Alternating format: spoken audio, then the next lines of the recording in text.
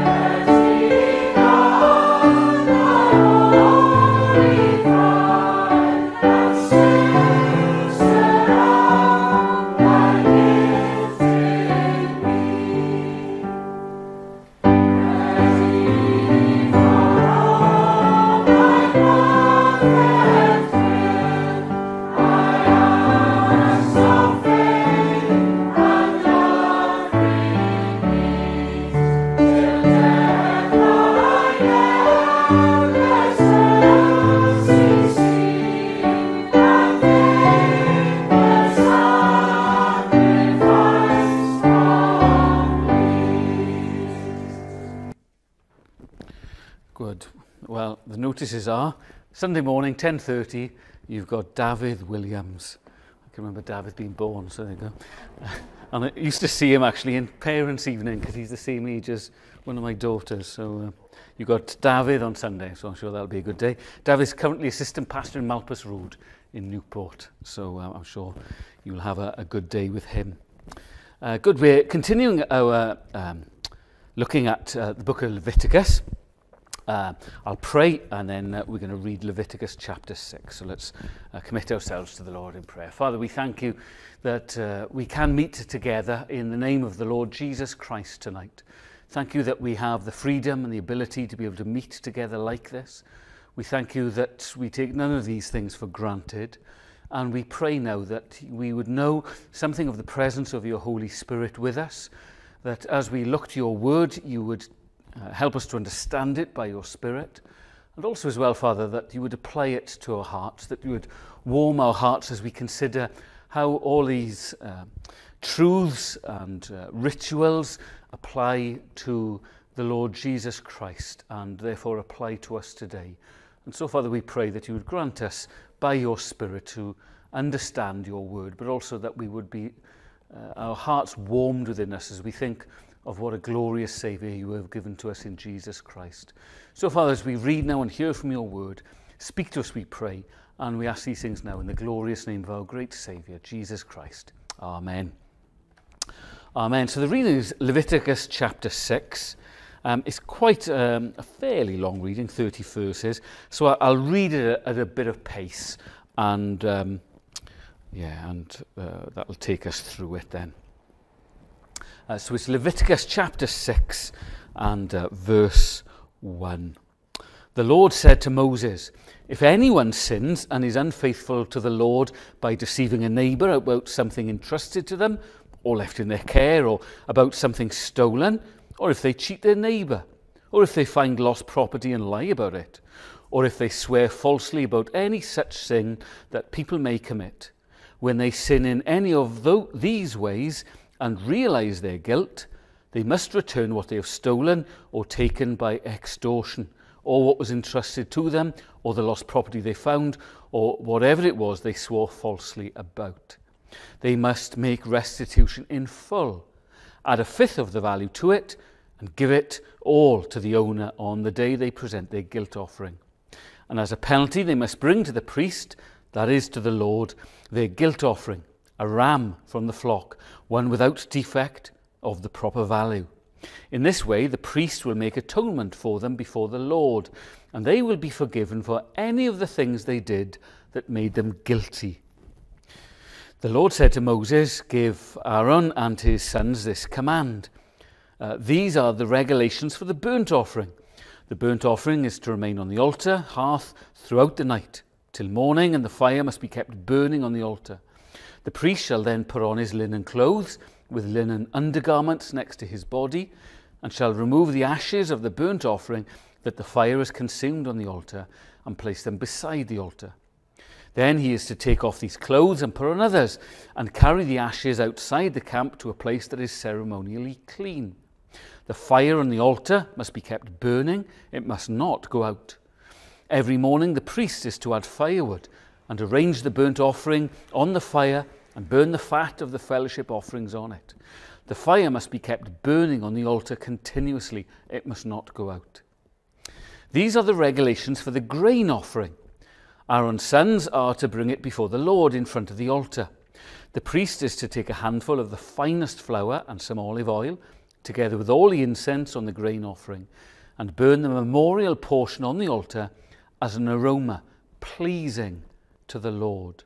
Aaron and his sons shall eat the rest of it, but it is to be eaten without yeast in the sanctuary area. They are to eat it in the courtyard of the tent of meeting. It must not be baked with yeast.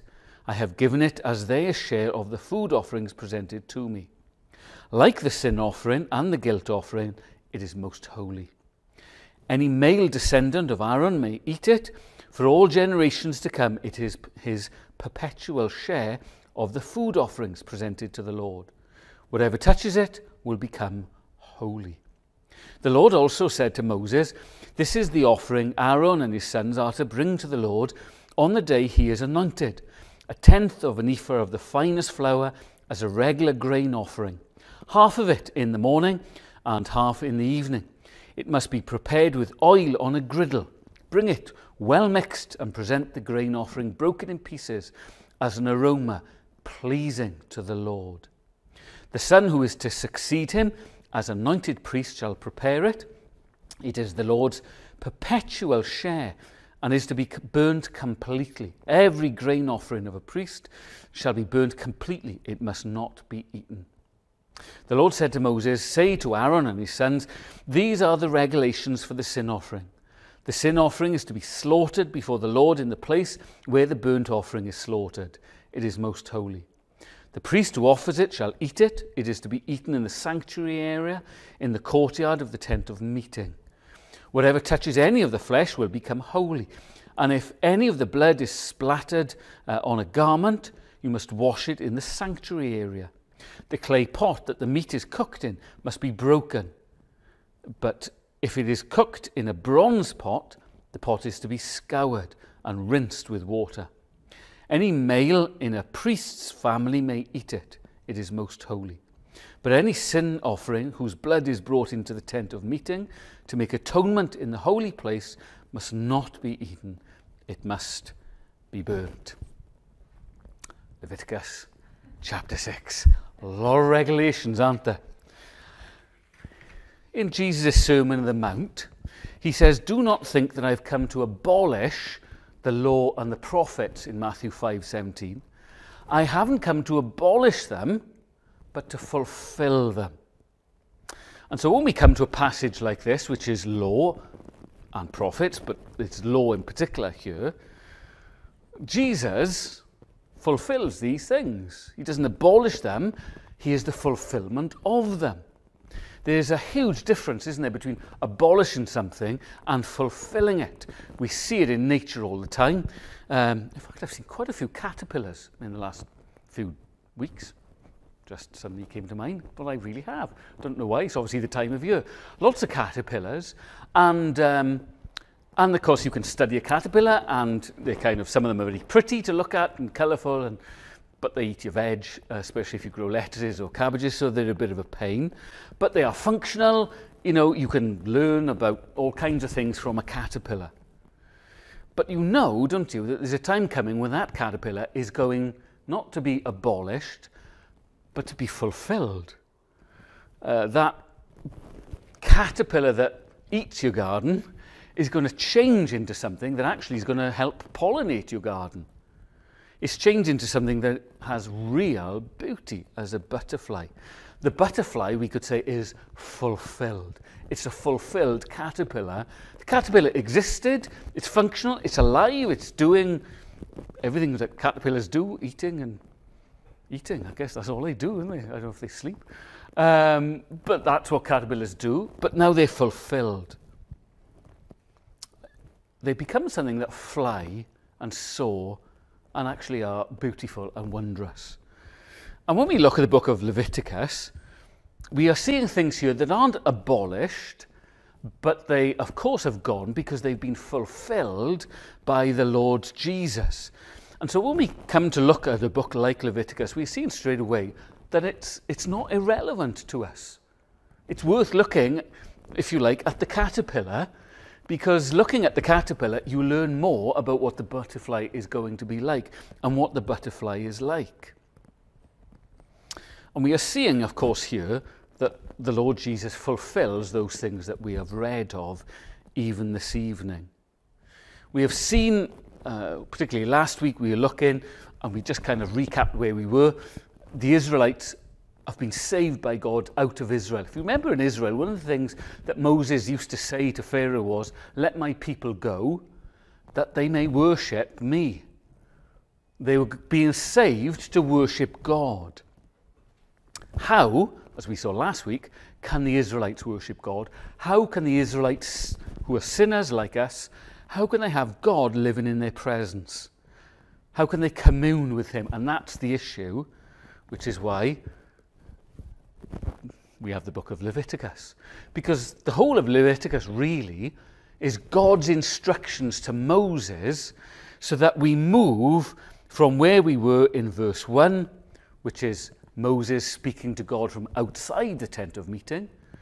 And then we get to Numbers 1, verse 1, where we get Moses talking and meeting with God inside the tent of meeting. It's all because of what happens here.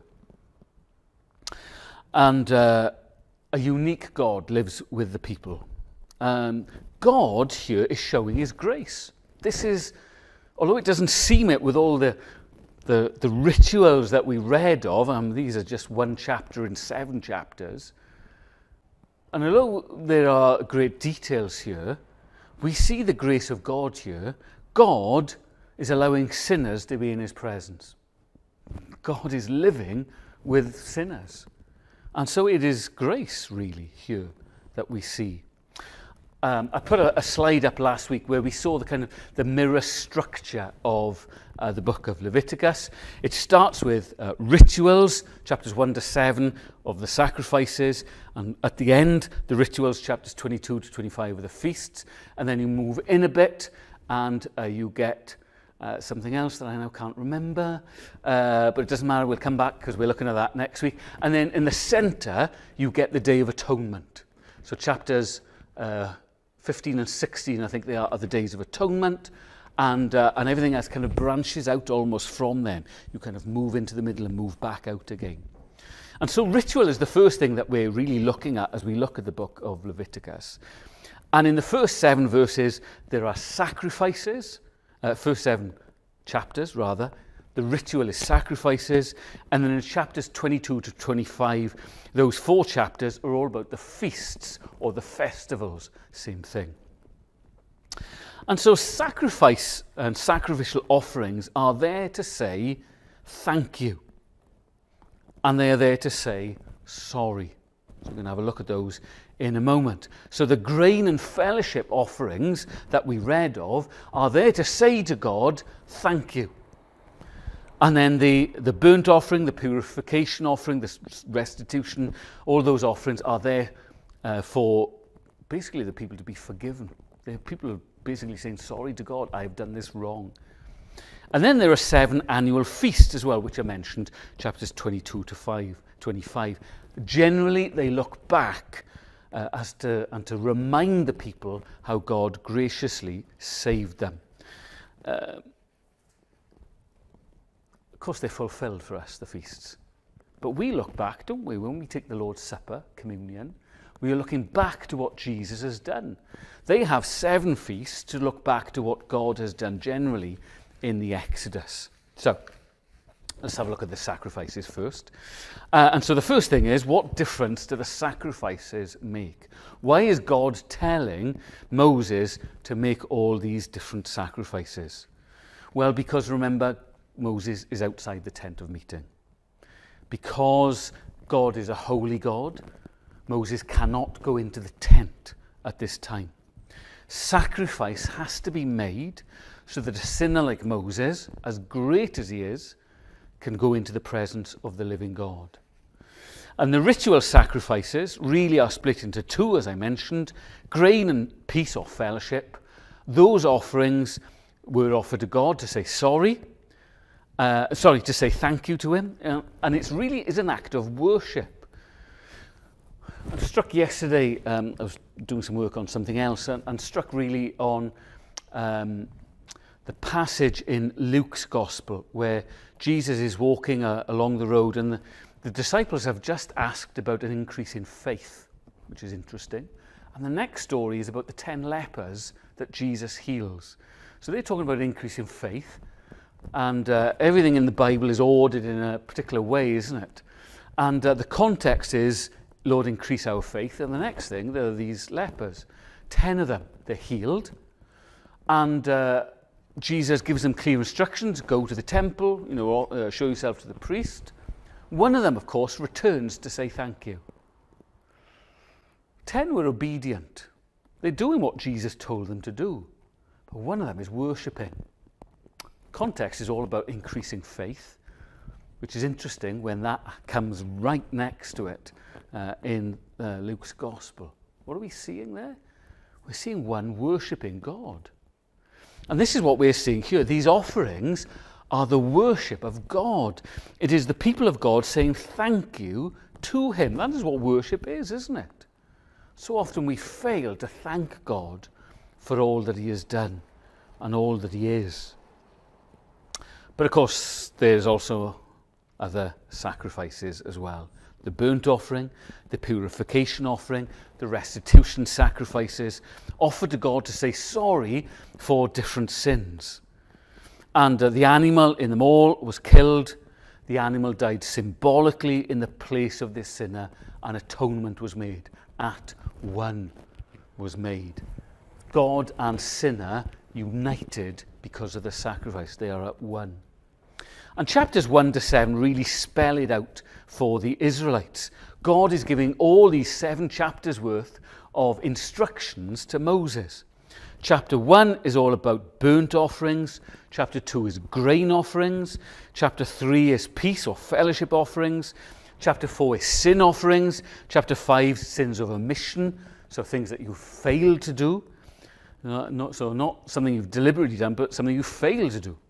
And then chapter 6, as we read, and chapter 7 are instructions for the priests. This is what the priests are to do. This is how, in other words, you administer the ritual sacrifices. This is what you do. So imagine for a moment, take yourself now into the wilderness. You're on your way to the promised land. You're trying to worship God. You know that the holy God is living in the midst of the camp. And you sin intentionally or unintentionally. And so what do you do? Well, a ritual sacrifice has to be made now for your sin. Your sin needs to be dealt with, atoned for. You cannot be in the presence of a holy God. And we see what happens to some of the people, as we mentioned last week, is that some of the priests go in and they are killed, they are consumed by God. But in the grace of God, God has given you instruction through Moses as to what to do. So you have a look at your particular sin, what you've done wrong, and you see, right, what animal or what sacrifice needs to be made. And so you get the particular animal. It can't be a wild animal, it's got to be your animal, because there's got to be a cost to you. So you can't go out and kind of just find anything. It's got to be your animal. And you then kill your animal, and the priests throw the blood against the altar. That's what they do. The priests bring the dead animal to God. And it's a symbol, really, of the consecration of the worshipper to God's service. The lifeblood of the animal symbolizes death. The blood ceremonially cleans the altar. And it is a graphic picture, isn't it? But we've got to say as well, it is incredibly messy. I mean, there's blood everywhere. Because as you're bringing your animal sacrifice and the blood is being, so is everyone else. You're not on your own. You know, there's a vast multitude of the Israelites who are all sinning by commission or omission, and they've got to bring their animal, and it's going to be killed, and there's going to be blood thrown on the altar. It is, I mean, it's fairly horrid. I mean, if you're a vegetarian or a vegan or something like that, it's not something to be looked at, is it? But there you are. But that's what it's like. It's messy and it's bloody. But we also see the grace of God here again, because if you're poor, then provision is made for you. You don't have to provide, you know, a great, huge, expensive bull. The cheapest option is a pigeon, and there's kind of a variety of animals in between. And the general rule is the poor will be looked after.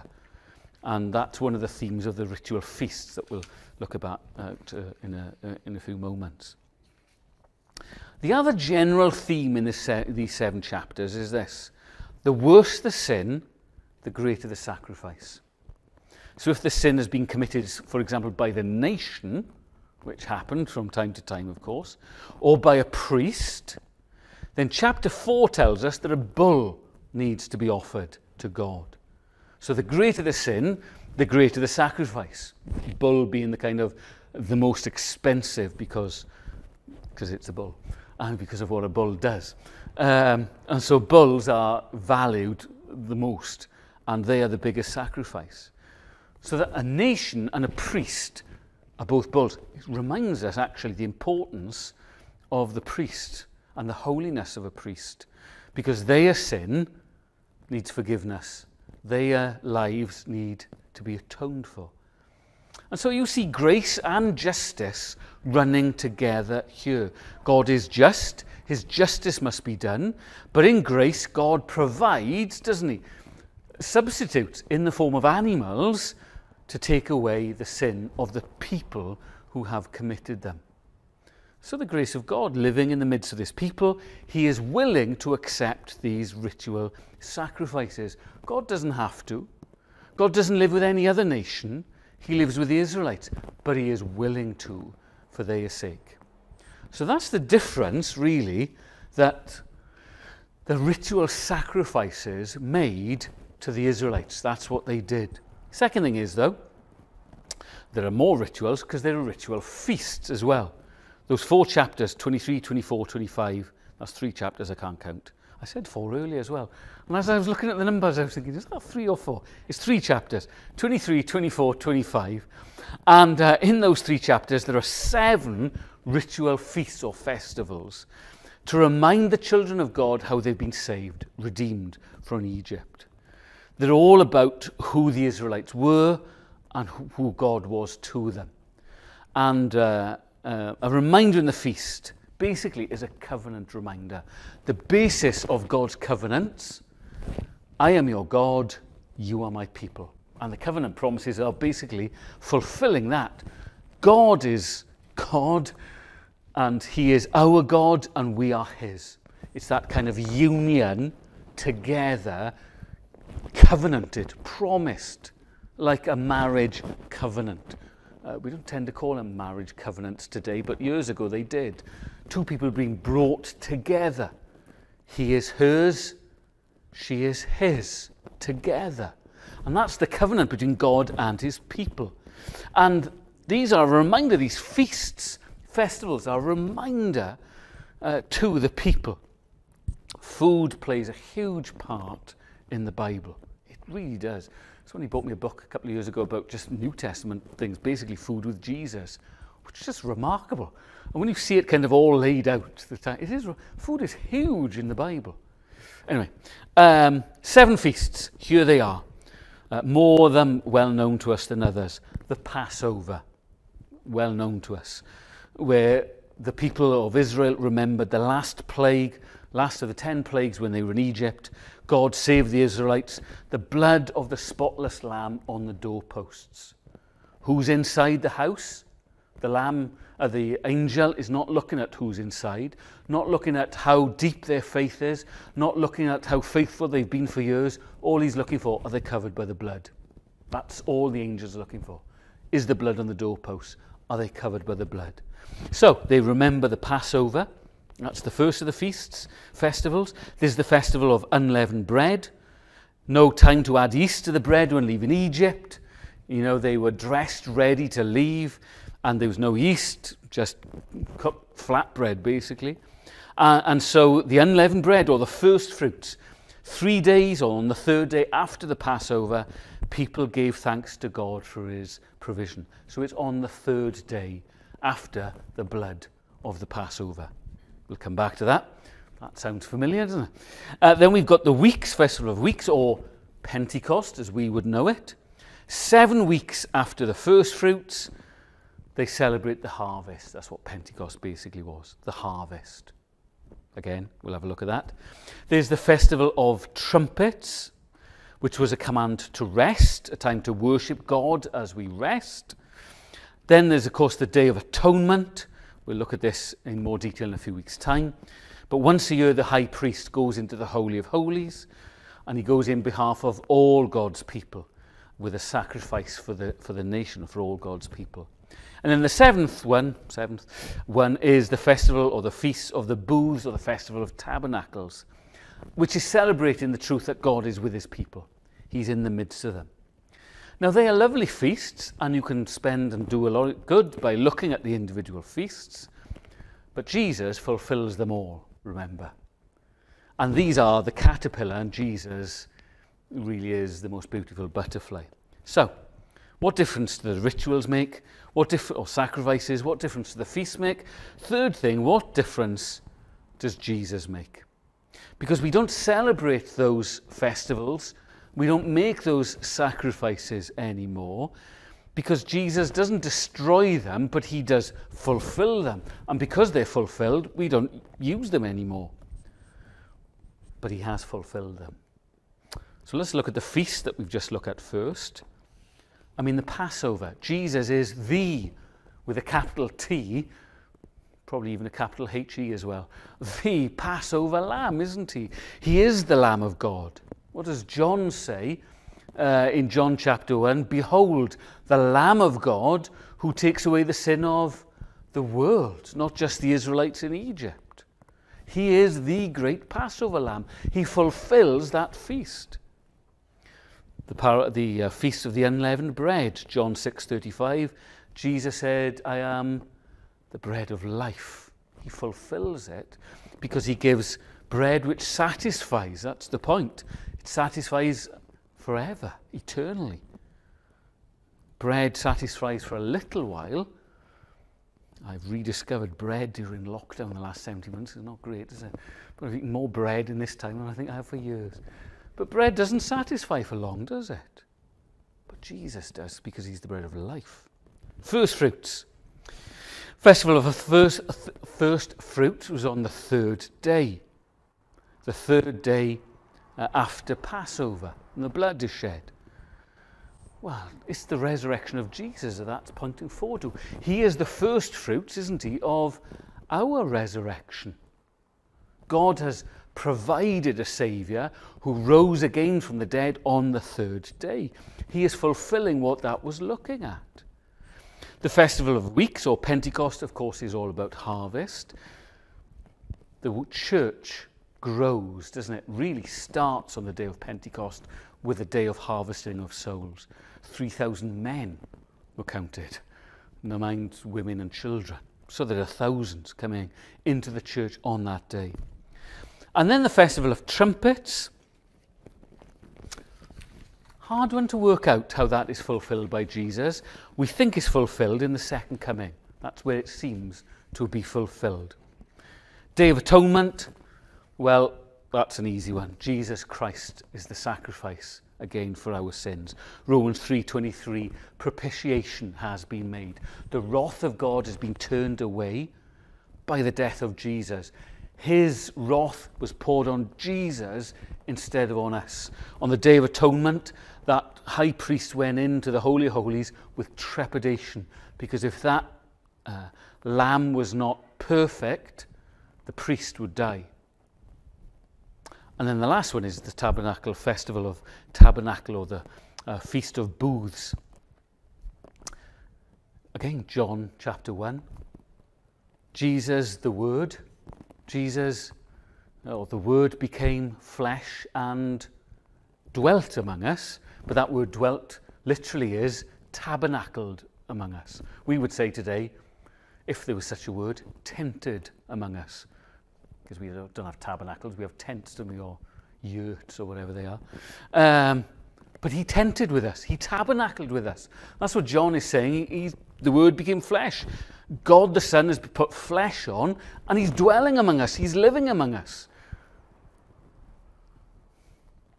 And of course, one day we will, be living with him in eternity. So of course, these feasts and festivals are held all the time.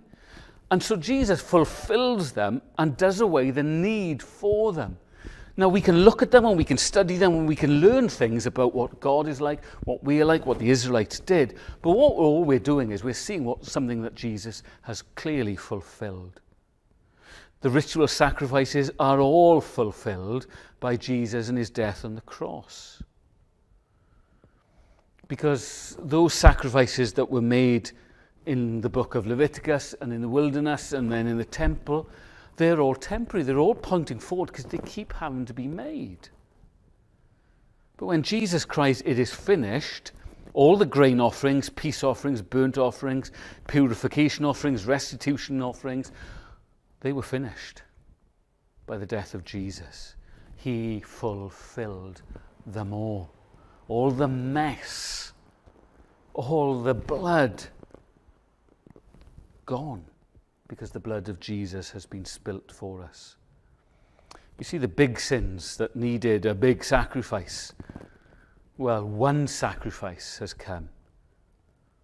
We don't live in a day now where we need one sacrifice for this sin and a different sacrifice for a sin of omission or anything else. And the difficulty is, of course, how do you get assurance? Is my pigeon good enough for God? Because that's all I can afford.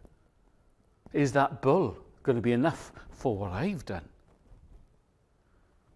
All those different sacrifices, do they bring assurance? As the priest, has he been forgiven of his sins? And so the priests go forward into the presence of God. They go forward with fear and trepidation. And as we mentioned last week, we come before the throne of God with boldness, with assurance. We come to the Holy of Holies because the way has been opened up. The curtain in the temple has been torn in two from top to bottom. We can now go into the presence and have access to the presence of the living God because we go in the blood and in the name of the Lord Jesus Christ. We don't worry about whether we can afford to make a sacrifice. We don't have to make a sacrifice ourselves. I mentioned earlier, the animal had to be yours so that you were making a kind of a financial sacrifice. Kind of one of your assets is being, I was going to say stripped, but it's being killed. But we don't make sacrifice. It doesn't cost us anything because it costs Christ everything. And we see really justice, the justice of God at the cross, don't we? How serious sin is to God. How serious. Even his own Son does not escape his wrath. His wrath being poured out upon the sinless Saviour for our sin. But of course at the cross we see grace. God willingly supplying the sacrifice for us. God has done it. God has come. God the Son has put on flesh so that you and I can be forgiven our sins for all that he has done. Do you notice how oft we read a few times the phrase, a pleasing aroma to the Lord? It's a nice thing to hear if you're an Israelite, isn't it? That when the smell goes up, the offering goes up, the smell pleases the Lord.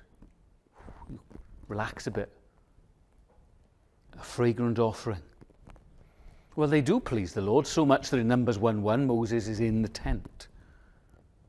But it's nothing to compare, is it, with how pleased God the Father is with God the Son.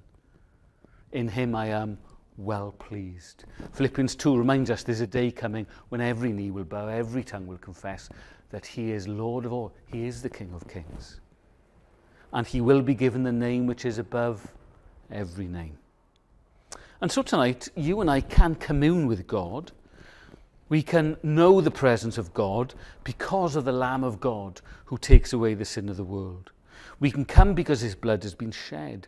We can know the presence of a holy God by his Spirit, despite the fact that we're sinners, because Jesus has become our ritual sacrifice. He does it willingly, he does it having prevailed, and he does it having fulfilled it all. What difference does Jesus make? All the difference in the world to us, doesn't he? We don't have to worry about blood being splattered everywhere. We don't have to worry about all those things because the blood of Christ has been shed for us. And so we come with assurance and boldness to pray to him. Good, well, we're going to sing before we come to pray. We're going to sing, my favourite hymn. And I didn't choose the songs, but it's my favourite hymn. 'Tis finished, the Messiah dies, cut off for sins, but not his own. Accomplished is the sacrifice, the great redeeming work is done. Let's sing to God's praise. Jesus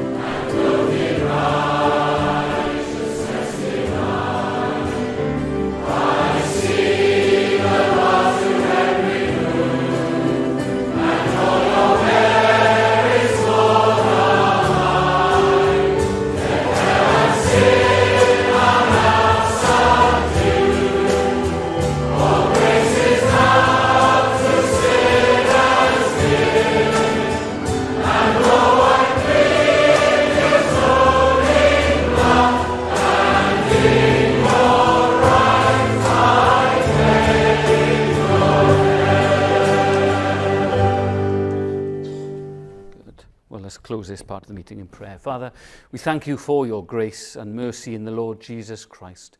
And thank you as well that in him we have the right to claim our heaven, because Christ has died for us to bring us to you. So thank you for your word. Thank you for the Lord Jesus. Pray your blessing upon us now in his name. Amen.